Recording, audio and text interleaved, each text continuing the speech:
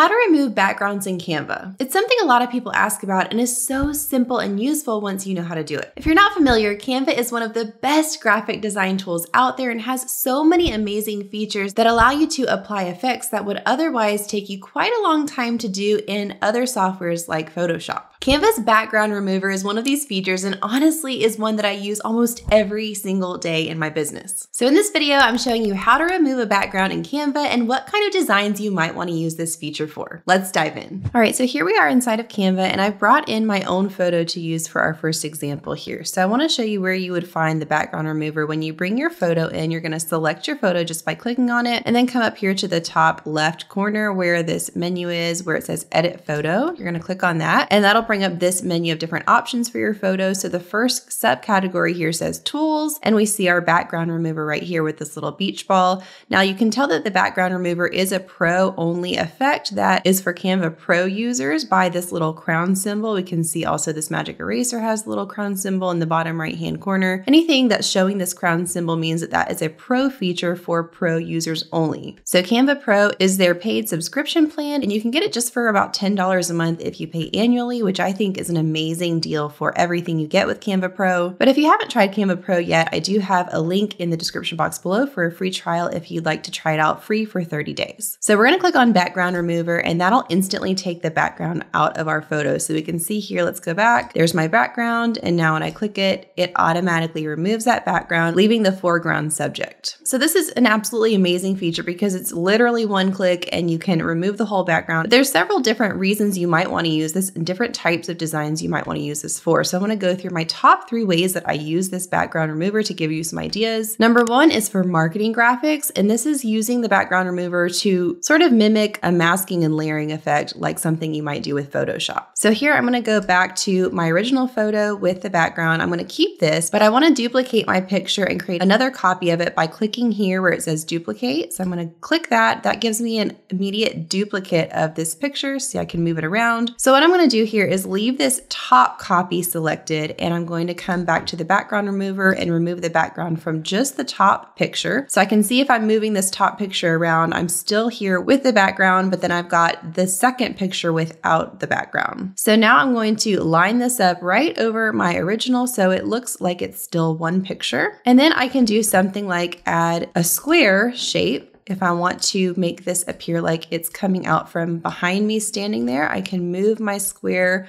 slightly overlapping this picture. Of course, I can always change the color of this to my brand colors. I can make it more transparent if I like by bringing this transparency slider down and making this box the size I'd like it to be. So there's my box. We can see it's still on top of me in the photo. I want it to look like it's coming out from behind me. So I'm going to select this box again and come up to position, click backward, and that takes it back one layer, which is bringing it actually behind this top photo of me that I removed the background from. So we can tell if I'm clicking on this photo of me and moving it around, we've got the different layers. We've got the background photo, the box, and then this top layer without the background that makes it appear like it's on top of the box. I can then always add some text here for whatever I'm wanting my marketing message to be and continue my design using this really cute little box here. This is a great and quick way to use the background remover to just level up your images and make them look that much more pro level and polished. Now, another thing I might use this for would be a digital product to sell. I'm excited to show you the next thing we can do with the Canva background remover, but if you're interested in selling digital products online, then I have a free gift for you that I think is going to be really helpful for you. It's my free digital product starter guide that's going to walk you through everything you need to know for starting a digital products business, everything from learning file types and sizing to aspect ratios and all of those technical terms that can sometimes feel really overwhelming and confusing. In my starter guide, I break it down step by step and easy to understand bite-sized chunks so that you can feel confident as you get started creating and selling digital products. So if you'd like to download that, it's completely free. I'll put the link in the description box below. You can grab that right after you watch this video.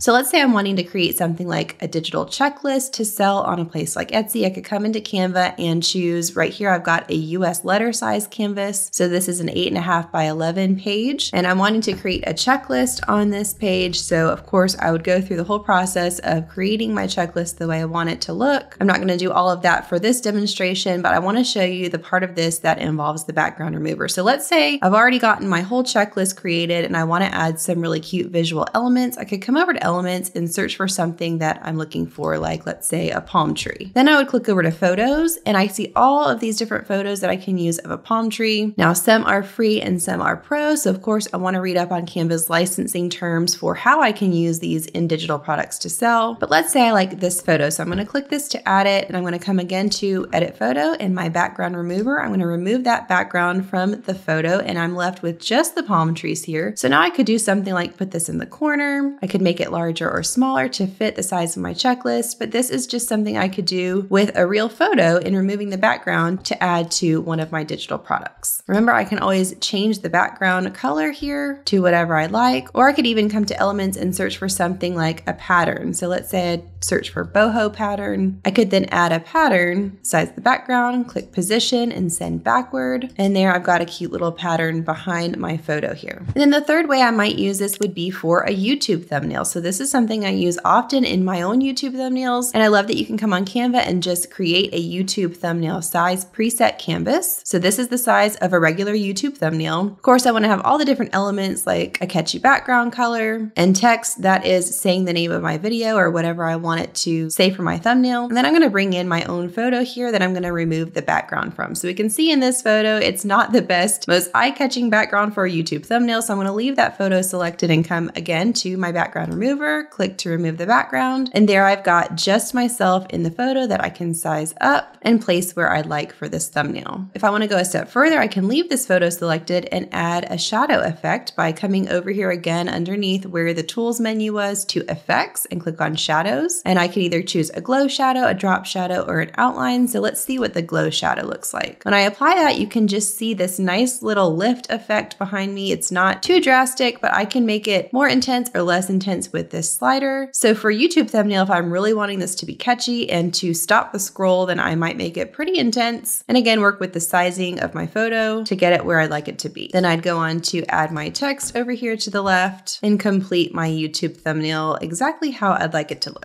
So there you go, friends. That's how you use the Canva background remover tool. And those are a few different ideas for what you might want to use it for in your designs. Don't forget to click that link in the description box below to download your free digital product starter guide if you're interested in starting to sell digital products online. And if you're totally new to Canva, you can click here to hop over and watch my Canva for Beginners tutorial. It's a step-by-step walkthrough of getting familiar with Canva and all of the tools available for you to use in your designs. Talk soon, friends.